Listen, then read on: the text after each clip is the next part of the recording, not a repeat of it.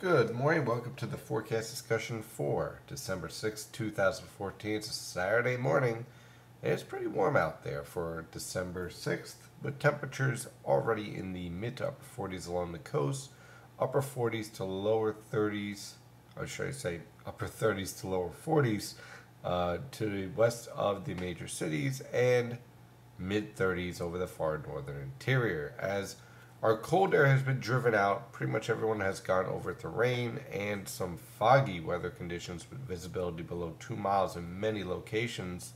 Winds are from the southeast and the south at around 5 to 10 miles per hour. That's going to increase to the northeast at 10 to 20 miles per hour by the time we get to this afternoon. On the latest surface map, you can see our low pressure system over the Tennessee and Ohio River valleys starting to interact with our low pressure system along the coast. These two low pressure systems will combine off the New Jersey coast to produce some moderate to heavy rainfall tonight and then exit out. Our next major storm is already brewing down here over the southwestern United States. On the latest radar, you can see plenty of heavy rainfall developing over western Pennsylvania, shifting towards our neck of the woods. What's going to happen is that this area of moderate to heavy rainfall will coalesce, become one solid area of moderate to heavy rainfall, and shift off and along the New Jersey coast by this evening with some impressive rainfall amounts, looking at anywhere between a half an inch to an inch of rain by the time we get to tomorrow morning. On the latest water vapor satellite picture, a couple of interesting features. First of all, here's our storm rapidly moving to the east. It's starting to lose some of that subtropical connection, but it still has plenty of moisture to work with and will produce some pretty impressive rainfall for this evening. This storm is our next storm. This disturbance right here is with the subtropical jet stream. This upper level low that's developing is with the subtropical jet stream. Our polar jet stream's up here, and this disturbance up here, we are going to watch very carefully and to see how it interacts with our subtropical disturbance by the time we get to Tuesday morning, with the potential for some very heavy rainfall. On the infrared satellite picture, you can see our area low pressure over the Tennessee River Valley, lifting to the north and east, and you can see the lifting starting to really become enhanced throughout the northern mid-Atlantic. Now, let me show you the Canadian model guidance.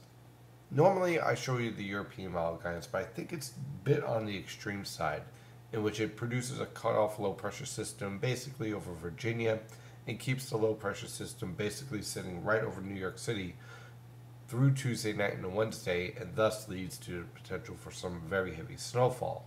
I explained to premium members this morning why I'm not exactly ready to buy into that solution just yet.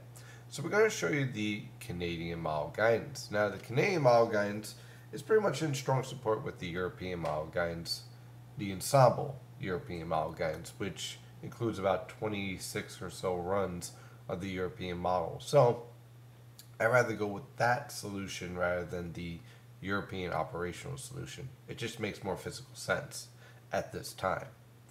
So here we are for today. Our heavy rainfall moves through. Look for temperatures in the mid to upper 40s for highs for most locations, right around 50 right along the coast.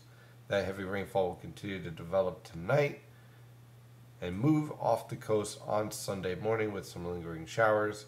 By Sunday afternoon, we will be clearing out. Look for temperatures on Sunday to range from the mid to upper 20s for lows over the interior. This is as the rainfall is leaving, so don't be surprised to see some lingering snow showers at the end of the storm. Lower to mid 30s along the coast. High temperatures tomorrow only in the lower to mid 40s. So rather chilly out there, and it will be windy as well. You'll definitely feel it with wind chills in the mid to upper 30s. That high pressure system will stick around through Monday with scattered cloud cover up until Monday afternoon. Look for low temperatures in the upper teens over the interior and mid 20s along the coast. High temperatures in the mid 30s over the interior and upper 30s to lower 40s along the coast. Now on Monday night, our area low pressure will start to develop. Look for showers to develop Monday evening. Those showers will become widespread, and winds will be from the east at around 10 to 20 miles per hour, increasing to 15 to 25 miles per hour. Now, by Tuesday morning, that low pressure system is lifting up towards the New Jersey coast with some very heavy rainfall throughout much of the Philadelphia and New York City metropolitan area, with rainfall amounts easily exceeding an inch, possibly 2 inches in many locations. That low pressure system will slowly lift north and east on Tuesday afternoon and evening with continued moderate to heavy rainfall. That rainfall will start to change over to snow as the storm lifts out. Now again, here's the difference. On the European model guidance, this upper level low cuts off, thus leading to potential for snow. On the Canadian model guidance, which I think is more realistic, the upper low does start to cut off, but a little bit later.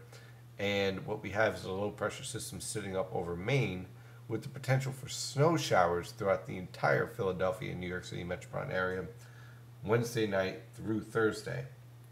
So temperatures on Wednesday night through Thursday will range from the lower to mid 30s for lows, high temperatures in the lower to mid 40s on Wednesday. On Thursday, low temperatures in the mid to upper 20s, high temperatures in the upper 30s to lower 40s.